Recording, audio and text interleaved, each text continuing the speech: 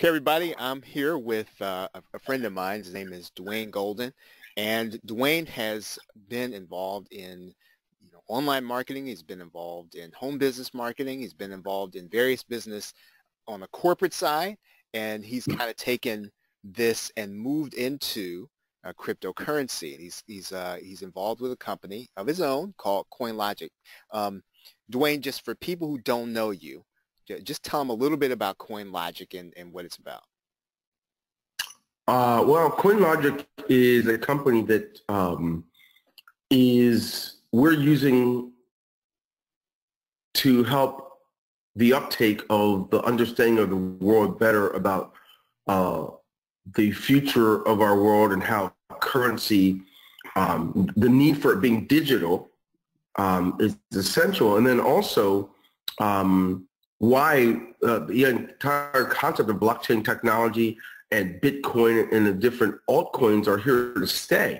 I know personally, one of the things that your personal experience with this, right, is you looked at this a little differently than maybe people who are getting started in seeing this, as you said, in the news or seeing this, in the first time through social media. You started by accumulating, and I want you to talk a little bit about I guess the way of looking at, this whole idea of cryptocurrency is taking it and accumulating it versus getting into it by buying it and investing it. Well, I'm glad you mentioned that, man, because, the most common way, based on what you see in the news, based on the new trading of Bitcoin futures and the Chicago Mercantile, what you find out is most people, because their information is coming from those sources I told you about earlier, most people say, okay, how do I invest? Where do I invest? I mean, with everybody thinking that they're going to be an investor. And there are basically three ways to generate Bitcoin, for example. And there's good ways, and there's ways that just aren't that smart, and there's some ways that are just extremely expensive. Well, the way that everybody loves to get Bitcoin is to buy it. That's literally the worst way to get it. Buying it, but whether you call it investment or whatever else, it's the worst way to get it. When I got involved with cryptocurrency, I wanted to make sure I could create a way that I could generate it, especially since it's not much of the world didn't have it yet. So it should be pretty easy to use that as a currency I choose to receive. So I did not want to buy it. And then the second way that is challenging is to mine it. You can mine your own Bitcoin. And to do that it would take literally more than $1 million a month worth of electricity, let alone the supercomputer hardware required for you to do it. The average person's not going to be able to do that either. So I derived that the best way to get it would be to, guess what, sell something and in return, sell a product or a service and in return, have them pay in Bitcoin. If they don't have Bitcoin, you have to show them where they can go buy it, but do not accept cash. Now, one of the valuable things that I've done in doing this, in creating things for my clients, software, systems, and things of that sort, I only accepted Bitcoin. And so what that led to was the generation of thousands of Bitcoin instead of accepting the typical money. Now, what's great about this is when I started this stuff, a Bitcoin was just crossing $1,000. So if someone purchased things from me and they did it in Bitcoin, whatever they did a year ago, it's worth 10 times now. Right. So imagine that. Imagine you generating 10 Bitcoin, right? And then you just forget it's there. But imagine generating 500 or 1,000 or 2,000. Imagine generating that kind of Bitcoin when most people when it didn't have its value, and because you saw where it's going, right? You were able to, through stewardship, find ways to channel that to create stronger business, ongoing wealth, cross global boundaries, and that's kind of the picture that I like to paint. And people need to know it. If there's a way you can generate it, it doesn't matter if you're going to sell something for $5. It doesn't matter. Tell someone, guess what? Go to Coinbase, go somewhere and get Bitcoin and send me that. because where Bitcoin's going, it's not at its peak yet of where its value is going to be. So sell stuff for $10, $20, $100. I did last year. We turned everything into Bitcoin. Whatever you want to pay me, you're going to pay. We don't mind doing the work for you, but you're going to pay us in Bitcoin. And it was truly enlightening, and it superseded anything that I would have imagined it could have, as far as the amount of value in assets built as a result. So somebody's already in business.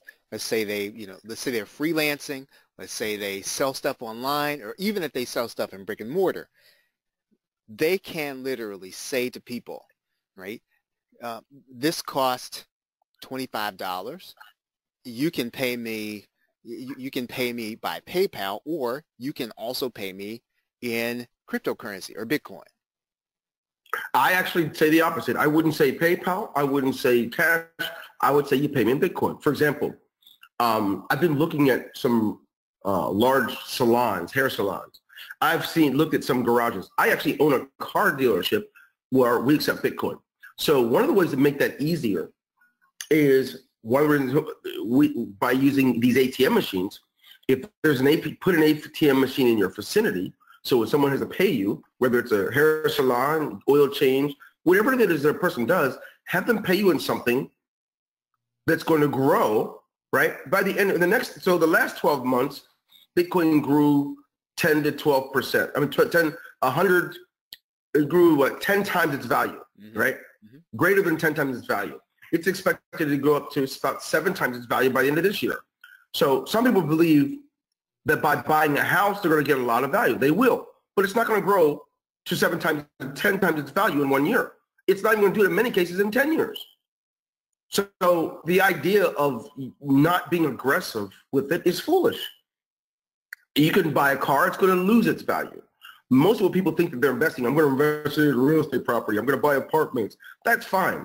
The likelihood for it to go 10 times or more than that per 12 months is not likely.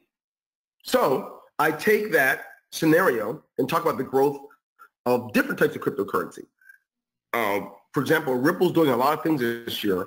When I started buying that, it was about between 16 and 21 cents each.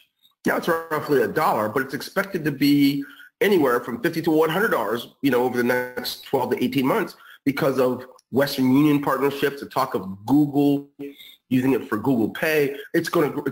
So to invest into many things outside of cryptocurrency, for me, I'm not doing it. I'm putting it where I watch the trends and we put it there. And I don't want to buy Bitcoin. I don't want to buy any of these things.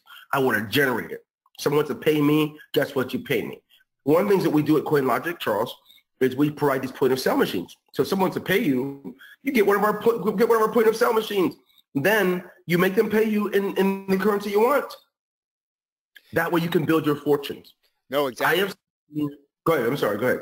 Yeah. And I mean, you did this first. So somebody could, not just theoretically, they could start, almost, tomorrow, whatever they're doing in business right now, online, offline, they can then just start saying, they can either say, as you said, you can no longer pay me in dollars, you can pay me in Bitcoin, or at minimum, they can just start taking Bitcoin right alongside of what they're doing. Yes, of course, yes. Anyone that did it a year ago is not only not elated that they did it, but they have zero regrets. Zero.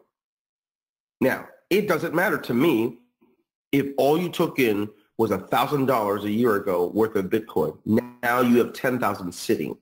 You're not going to do that in a CD, an IRA. Excuse me. You're not going to do it in anything else. So the real question is, people have to ask themselves, why if Bitcoin is that good, even when it's at its low right now, its high was like $20,000, its low is at 10,000. If it's like that, why are they saying so many fearful negative things? You can answer your own questions on that. Right. Right? We got so-called millionaires and billionaires. Oh, it's a bubble. They were saying that when it was worth 2,000, 3,000. They keep saying it, but trust me, they're buying it. They have it themselves. And so what everyone has to do is start evaluating things.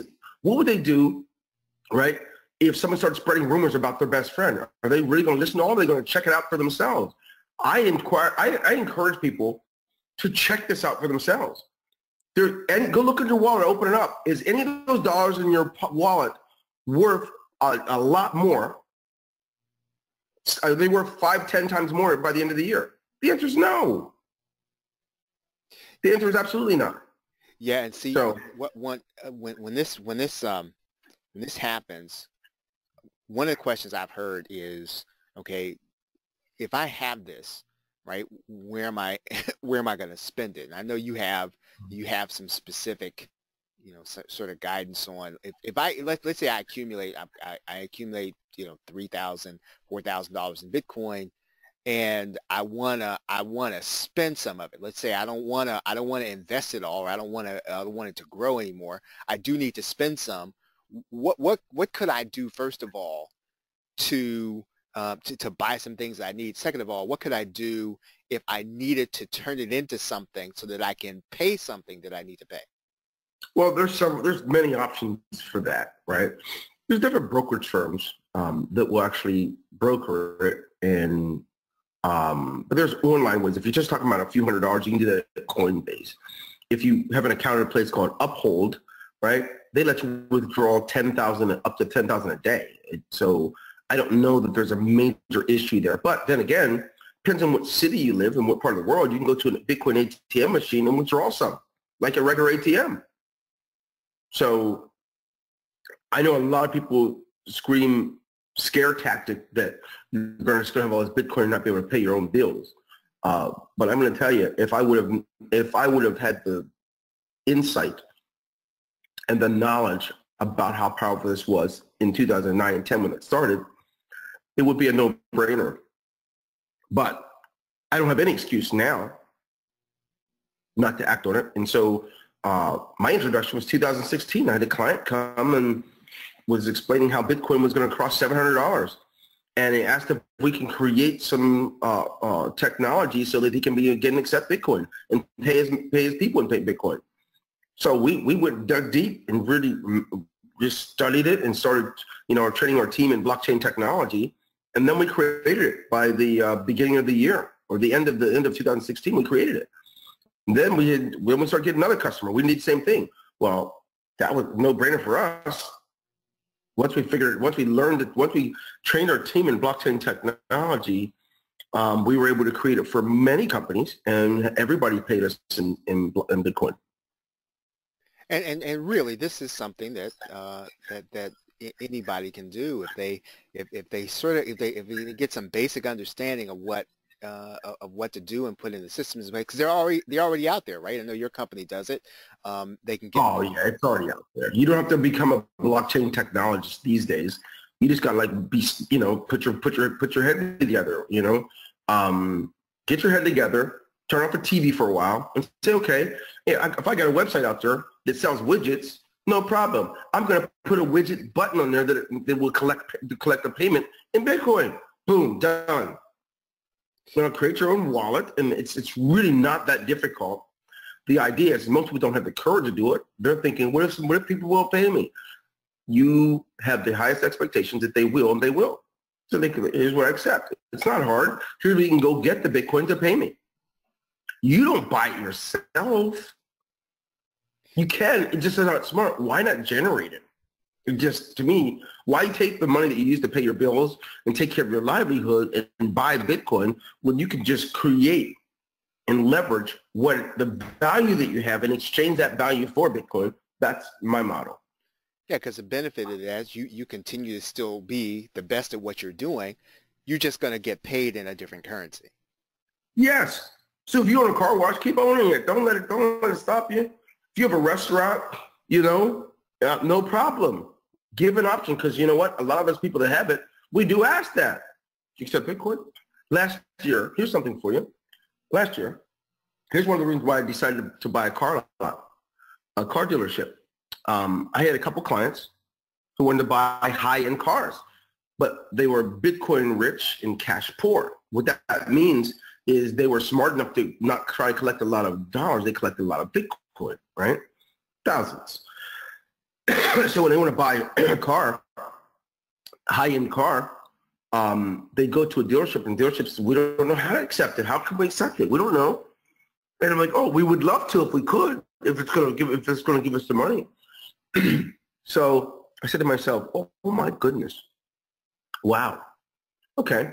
So I used a brokerage firm to cash the person's Bitcoin so they can buy their car, right? Beautiful, high-end car, Rolls Royce. We're talking Bentleys. We're talking about just different types of high-end cars. Mm-hmm. And I thought to myself, well, wait a minute, what am I thinking? Why am I doing this? I should just find a car dealership that's in a good place, good location, and then create the option to accept Bitcoin. And so by doing that, I never have to refer people somewhere else. I could do it myself. And so I just realized, I Googled, I used the internet to try and track down any car. There were 2 websites, and neither one existed anymore when I went to the place. So I had to fly my client into Miami for the car that he wanted, but there was nothing around where people accepted it. So that made me create this. So right now where the world is, it's in its infancy stages. It's not hard to find that no one else offers it. So I believe what I see as the Pepsi-Cola company just recently opened their doors to accept Bitcoin for what's that stuff called? For KFC and others in Canada. And then we'll go through other countries as the year moves on. And McDonald's announced they're going to accept it. I realize it's where the world's going. I got to get there first. So then we started manufacturing our point of sale machines and our Bitcoin ATM machines. So when the company says they want to accept it, they can come right to CoinLogic and we'll provide it. Or through some of our sales representatives at Do It, they can get the ability to accept them. So that was my thinking. Now, we also, we have our own system called our Do It Pay system, which is similar to PayPal, but it's for Bitcoin. So a person can literally put the link, take the coding from our site and put it into their web page, and they can accept Bitcoin there. So it's not that difficult. And I know that there are many who will listen to this and do something about it and make sure they will not let another day go by where they're behind the 8 ball. Instead, they're going to get in front of it. Yeah, that's fantastic because, and I guess, kind of in closing, there are people out there, and this is really the other side of this, right? There are people out there with cryptocurrency and Bitcoin, and they want to spend it, and they're looking, probably for some of the same things that, people are looking for with dollars, and if people had stuff available to sell, they'd buy it. Absolutely. I was looking at Mark Cuban, the owner of the Dallas Mavericks. He says the next season, they're accepting Bitcoin. Now, this is the same guy, no less than a year ago or so, said, oh, no, it's a bubble. I don't believe in it. It's not going anywhere.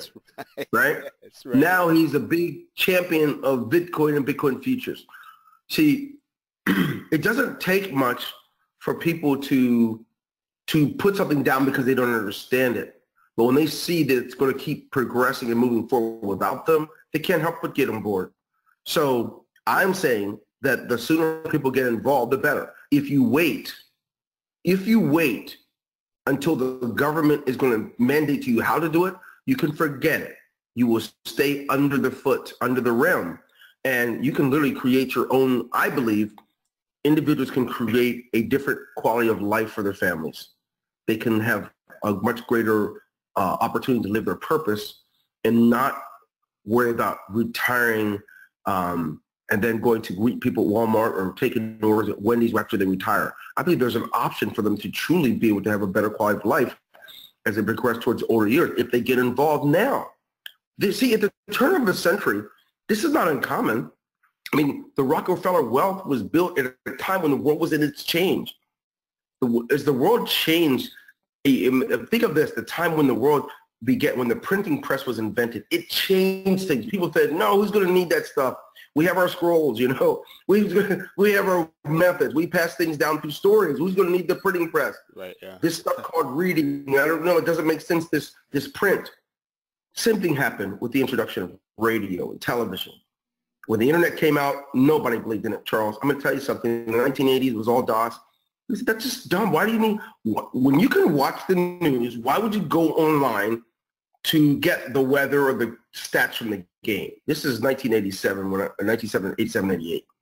Then Bill Gates says he believes the future is that every home will have its own personal computer. And people thought he was nuts. We said, why would anybody do that? Everyone who waited is now out of business. All these companies I think of a lot of them, but, you know, Montgomery Ward, Sears, Kmart was at the top of their game, but they were last to get involved in technology. Now they are at the bottom, and they are on life support along with Sears and Roebuck. Right, yeah. All these companies that would not transition over to where the world was gone is behind. Individuals now, we've seen it. We've seen what happens when all the major car manufacturers move overseas just so they can stay alive. And then all these people are out of work. For individuals to wait, it doesn't make sense. There are thousands of businesses who are gone who waited too long. Charles, in the 1980s, there was a company called Smith and Corona. Yep. They were the leading typewriter company. They should have been the first involved with computers. They don't exist now. There are so many different companies that have just eliminated. Man, Xerox was big, right? But unfortunately, where copies and things went, it went from computing and online computing, then cloud computing. Mm-hmm. They couldn't keep up. Kodak went out of business and tried to come back now by creating an ICO and getting some things with cryptocurrency, but they were gone because the mobile phone advanced so much, and they should have been the leader of it. The mobile phone had better cameras and faster processors than Polaroid and Kodak. So for us individuals to know that something's on the cutting edge, and we let the CNN and Fox News scare us away from it so they can get there first, it's just it's just foolish. I'm sorry, you got me on a tangent, and I know you like to do that, so I'm going to back up and let you talk. No, that's good, and that's really that's really kind of the gist of really what I wanted to get to, you know, in this interview. I do want you to tell people where they can find out more about CoinLogic, and then what I want you to do once we get off of this call is I'd like for you to give me just some information so I can pass on to people if they want to be able to use, you said, do it to, you know, create their own pay buttons and all the other things like that. So I'm going to provide them that information, but tell them where they can find a little bit more about CoinLogic. Well, CoinLogic is our company we pretty much use for corporations to assist them in moving forward fast. The individuals, we do use Do It. You can Do It Myself. That's DUIT myself.com for that. And so as far as CoinLogic, it's coinlogic.com. CoinLogic.com. Our goal, as I told you before, is to make sure people can, of course, be educated on what's really going on, and then, of course, help them to protect and secure their inflow and outflow of whatever cryptocurrency they have. That's where a lot of it's lost, and, you know, where it's purchased and all that. And then, lastly, to expand it. The best way to expand it is using the type of technology that allows anyone to accept and take it, no matter where they are. That includes our point of sale equipment and Bitcoin ATM machines. That's our idea. But through Do It, we allow individuals to take up and run and be representatives and move this stuff anywhere around the world, wherever they live. And it starts off with to get started with us, it's minimal. It's as little as like the equivalent of $25 to $30 with the Do It Bitcoin network, we call it, where you can get started, learn all about it, what it's about, educate yourself, prepare yourself for being able to generate Bitcoin. generate cryptocurrency. That's what we teach. How to generate it. Don't buy it and invest. Don't let someone talk you to make you think you're going to be mining it. If you have trouble paying your own electric bill, it's just a couple $100. You're not ready to mine anything, right? Right. So we like to be real and teach people exactly what must take place. No, that's awesome. So everybody, once you get off the call, head over to coinlogic.com, and then I'm going to, after the call, I'm going to ask Dwayne to maybe put something together so that you'll be able to find out a little bit more about Do It. Okay, so hey, Dwayne, as always, thank you. I appreciate it, man. The pleasure is all mine. Good, always a pleasure, Charles. And you're a master interviewer. You know that. And I appreciate the questions and at least not getting over into privacy type stuff. You're a good man. I appreciate it, bro. All right, everybody. Thank you very much. Have a great day and a pleasant tomorrow. Take care.